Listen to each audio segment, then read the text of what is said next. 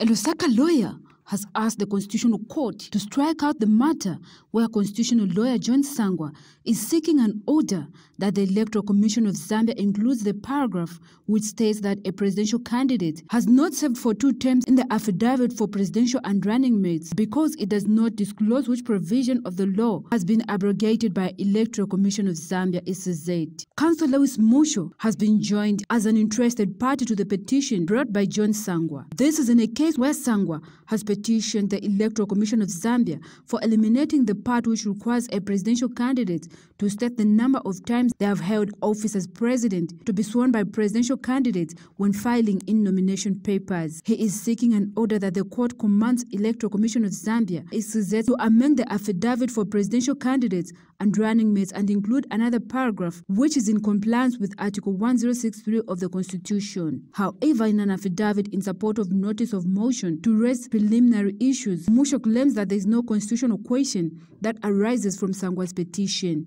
Counsel Musho further states that Sangwa's petition is inviting the court to embark on rewriting the affidavit for presidential and running mates made pursuant to Section 11.4 of the Statutory Instruments No. 63 of 2016 when the Electoral Process Regulations 2016 Act does not fall within the jurisdiction of the court.